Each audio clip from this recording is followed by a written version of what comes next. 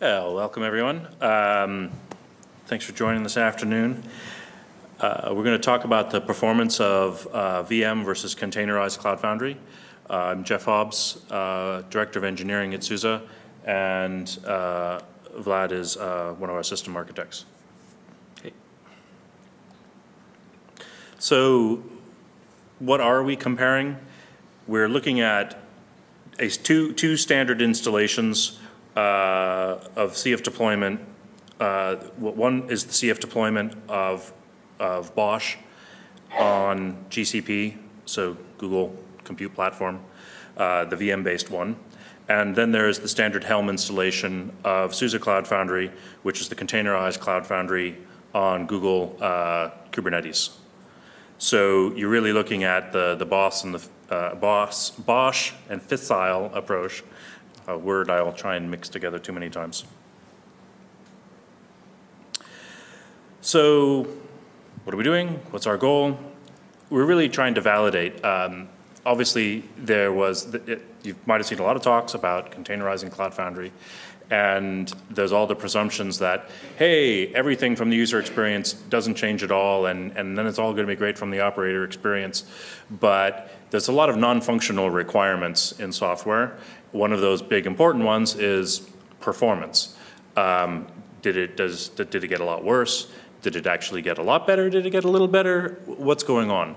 So we're not really looking at a better or worse, but just to make sure that there weren't any critical flaws, and because we've gone through exercises like this before and realized, oops, oh, we added 2 or 3 hops in here, and that makes things worse. So it is addressing one of those non-functional requirements in software. The next is, what can we improve? What learnings can we take away from this? And so we'll go into the methodology, and here I'll pass off to Vlad, and he'll talk exactly what the environments were and the tests that were run. All right. Okay, so first about the environments, we had 2 VM-based environments and 2 container environments. We're going to split these up into minimal and heavy environments. I'm going to explain exactly how much they cost, how many CPUs they had, and so on. So we wanted to see, okay, if we take the minimal BOSH deployment as referenced by CF deployment, what can we get out of that? If we deploy something at the same cost in the container world, what do we get out of that? So this is how a minimal environment would look like for BOSH, let's say. So we have 3 VM flavors for a BOSH deployment. You need tiny VMs, 1 CPU, 1 memory, 3.75 gigs of memory, small with two CPUs, and small high memory with 4 CPUs and respective memory. This is the cost for each of those types of VMs. And in total, for the minimal deployment that you can currently do with CF deployment on GCP, you reach an estimated cost of about $780 per month. You get 22 CPUs out of it and 93.5 gigs of memory. So that's one of the environments. Its counterpart in the fissile world, so in GKE, you can provision nodes that become the workers of your Kubernetes cluster. We used the small flavor, and because it's a homogeneous environment, we just have one type of VM in our cluster. We tried to estimate so that we get roughly the same cost, but so for our environment, we are a bit below. There's a small hiccup here. I think we should have used a small high memory. That would have given us a better match with the CPU and memory counts. We kind of take a hit, so the containerized approach takes a bit of a performance hit here because it has less memory and less CPU at roughly the same cost.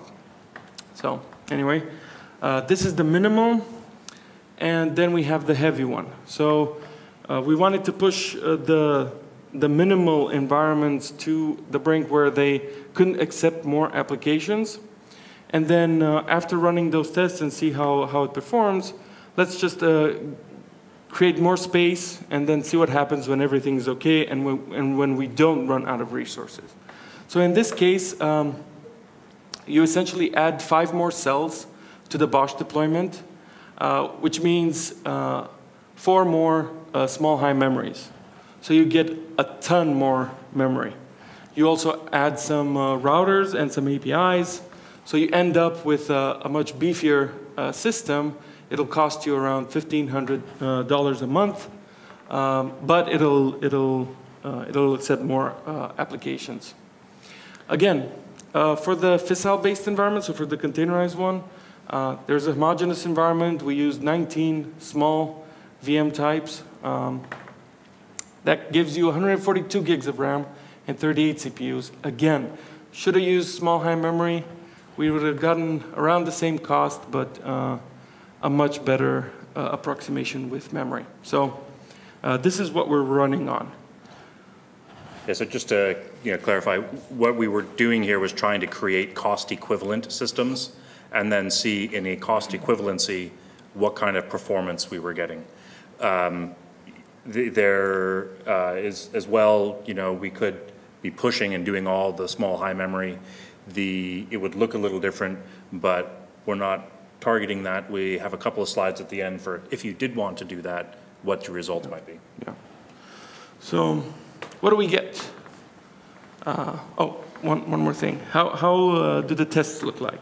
So we use the Locust framework. It's a Python-based framework for writing agents that do things. And then it'll measure how the requests happen, and you'll get reports at the end.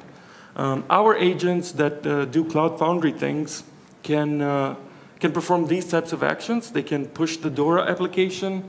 They can make requests to random applications. So they look at the available applications that have been deployed. They try to make a request, see if that succeeds or not.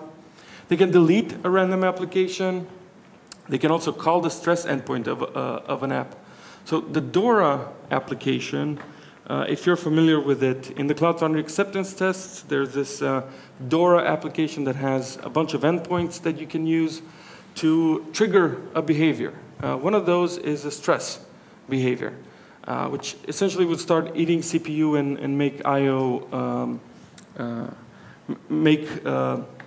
intensive I/O calls, essentially acting like a bad app, like a bad agent, like either a bad application or a malicious agent. So sometimes these tests will actually call the stress system, the stress endpoint, simulating a bad agent in the cloud. And then listing applications. The numbers that you see in parentheses are the weight of that action. So it's 50 times more likely to make a request to an app than it is to push an app.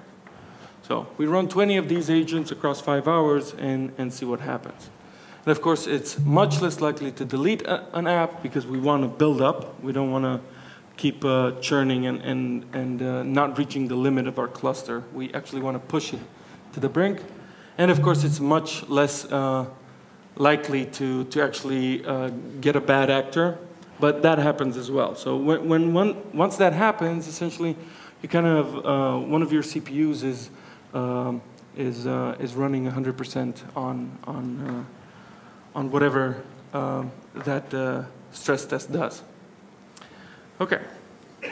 So results. We're going to go through some charts, and I'm going to try to explain what they mean and what we're trying to learn from them. So first, pushing applications in the minimal environment. Success versus failure. So in the green here, we have how many apps were successfully pushed by the fissile environment. With blue, we see the BOSH, how many successful apps were pushed using the BOSH environment. Red is failure for BOSH, and orange is failure for fissile. What you want to see when you have sufficient space is that failures are 0 or nil. You'll see that in the heavy tests. We never reach the capacity of that cloud, so these will be 0. You never want to see errors here. So what do we see? How can you interpret this? Well, using the same amount of money, it was like $700, we can push many more apps in the fissile-based deployment. So it'll take more applications because you can pack more in, given that it's a homogeneous environment and you run cells on each of the nodes that make up your cluster. And obviously, there are fewer errors because you reach capacity later. So you push more and more applications, and you reach capacity later. And yeah, pushing application duration. So how long does it take to push an app on each of these environments? You don't want to see a large difference here. In here, we do see that the BOSH one, on average, takes a bit longer for the minimal environment. And it goes up as the cluster runs out of resources. And we see it for the fissile one, it also runs out of resources and kind of levels off here. But the difference is not that large. So you see here we have 50 seconds here and 55 seconds here. So not that big of a difference. And then application requests. How long does it take to send a request to the application and get a response back? And here it's very similar. Oops. Oh, where am I? Yeah. Here it's very similar. There's little difference. The fissile one is a bit faster. I don't know exactly why. In this case, it's a bit faster. It's maybe something that we should investigate, and maybe the CF deployment topology can change a bit, or maybe we can. We have the supposition is that GK is just operating straight bare metal, so you're just taking one layer of virtualization out and getting a little advantage.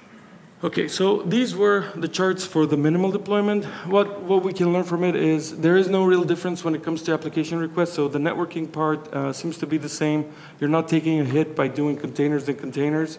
You do get a benefit of application density. You can push more into and get more out of your cluster. So for the same amount of money, you could run more applications.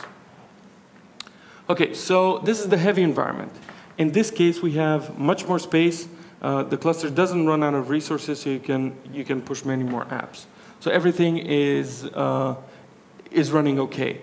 In this case, we see that the BOSH VM-based one was able to push a few more applications than the fissile-based one. There are no errors for any of these, which is great. So you can keep pushing apps. They're both stable. They both allow the developer to run their applications without error. So that's great. How long does it take to push an app? So here we see that you want this number to be lower. In the case of BOSH, when we added resources, the time to push went down a lot, and the average dropped. For fissile, it kind of stayed the same as the minimal test. We think that this is because of our build packs. The build packs we ship with SCF have bits for more stacks. We have OpenSUSE 42 and SLE. So the build packs are bigger. So they might generate more traffic. So it might take longer to push these applications. It could also be that we're not doing as much caching because we have online build packs. So it's probably one of these. So it's something that we learned, and we're going to take a look at. So this also makes sense because if we push applications a bit slower, it makes sense that BOSH gains an advantage here in how many applications you can push inside 5 hours. So a bit of advantage there. And finally, the application request duration. This one is basically the same. You can't see any difference for BOSH and fissile, which is great. I mean, at the end, I think this one is what we were mostly scared about. So once you push your application, you're not going to push one app every 10 seconds forever. But you are going to get requests, a lot of requests for your applications. And this is what matters, that we don't see discrepancies here, and the fact that we run with... oh, and by the way, the fissile deployment with Helm was done with load balancers, and the VM-based one was done with load balancers as well on GKE. So as you probably know, in Kubernetes we also have services. There's an extra network that's available there. We were, of course, everyone was afraid that that might make us lose some time, but we don't, so that's great. Okay, so we learned that we don't seem to have made any huge errors when containerizing Cloud Foundry. We are, after all, running the exact same bits. That's why we're certified by the foundation. So the exact same bits that are running in VMs are running in containers as well. The infrastructure that Kubernetes has doesn't slow down application requests. We do have to learn about these differences. I think the VM team, so the CF deployment team, could take a look at these maybe and think about how to reduce that initial footprint that BOSH VMs, that a VM deployment brings, because there's so many resources lost when you just start with 15 VMs. You spend a lot of money, and you can't push a lot of apps really. And of course, we can look at at the reason why push takes a bit longer with FISAL. So what's next for these? We want to add more test scenarios, like binding to applications, using services that using applications that use services, things like that. We want to add these performance tests as part of our pipeline. So when we release SCF, we run it through a whole battery of tests, including CATs, BRATs. We have our own set of acceptance tests. We want to add these performance tests and grab a snapshot of the data each time we release. And then, of course, we want to investigate all these tiny discrepancies that we saw.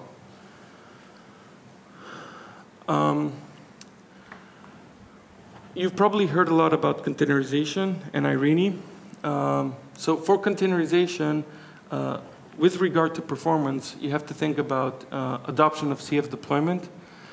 We want to be able to deploy our containerized Cloud Foundry the same way that the VM-based one is deployed, have the same composition of roles, be able to manage it using a kube operator, which means we won't have monet anymore.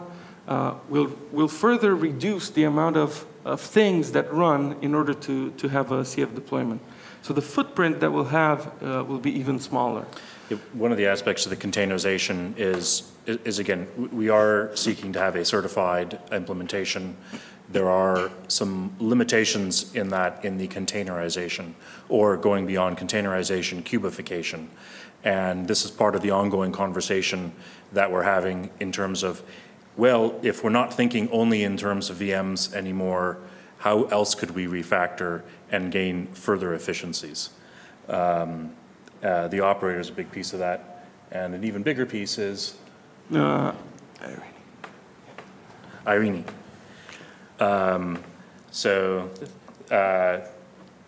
Competing with with Jules and Irene above, but one note, so all of these numbers are done, again, as we mentioned, with Diego and the container and container approach. Irene is pure CF push to Kubernetes scheduling. So you remove Diego, remove all of the extra stuff that Diego adds, and rely purely on Kubernetes for your scheduling. It would go right into a namespace next to your other apps. This also would improve general efficiency. You don't have to worry about how many Diegos do I have. You're really only thinking at the platform layer of how much space is my Kubernetes platform have. I wanted to add one more thing to this aspect. We do have some control now of how we optimize the topology when you deploy to Kubernetes. A good example is anti-affinity rules between routers and cells. We noticed that if they would be co-located, so if the same Kubernetes node were to run your router and your cell, performance would drop drastically because the router needs a lot of CPU, and your app might compete with that, and then it just gets slowed down a lot. So we can do that, but with the kube operator, we might get even better at it, and we might be able to share that knowledge with CF deployment. So that's going to be pretty great. Okay, so per Jeff's request, we have a bonus round of slides. What if you wanted to run the minimal SCF? So we looked at the minimal BOSH. It takes like 15 VMs or something.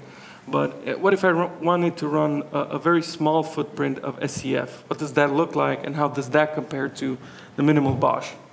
So what we usually do when we deploy SCF minimally is we have around 20 gigs of RAM. So that means 3 small VMs here. You get about 22 gigs of memory, and it has a cost of $247 a month, approximately. So what does that bring you? So again, we see the chart, success versus failure for apps. You see that BOSH does allow more applications in, but remember, it's also 3 times as expensive. And we have successes for fissile. So you see, you can push about 80, I think it was 83 applications. Each DORA app takes, is set to use 256 megs of memory. So in this case, you can run 83, and BOSH can run 120.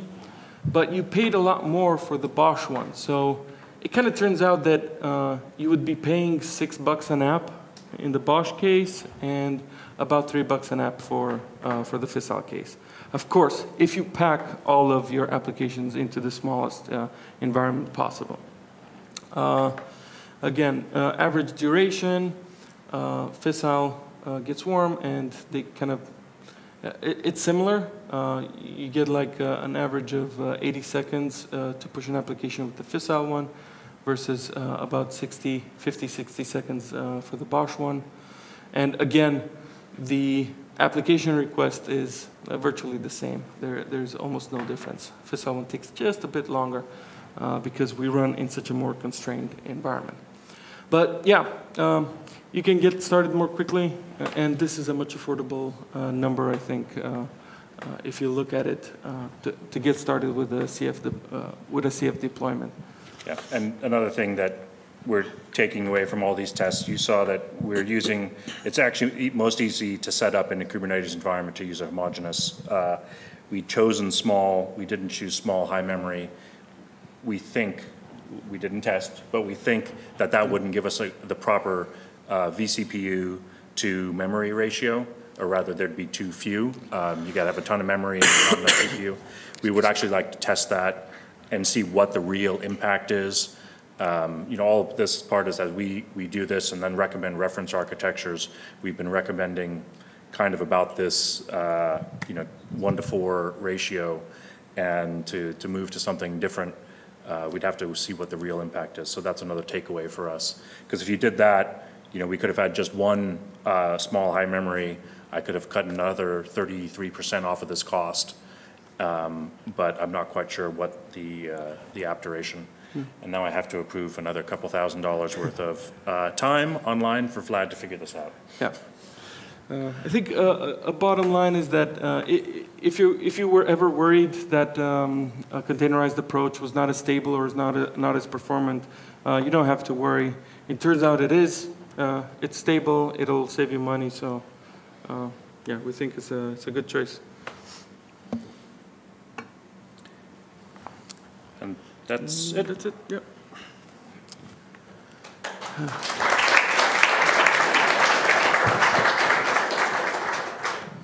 Take some questions. I guess I'll make an observation. So does that mean that containers over containers over containers doesn't matter? There was a lot of question about that. You know, one, you're adding in some extra with just Kubernetes itself, ingress controllers and all this, and then container and container on the back end.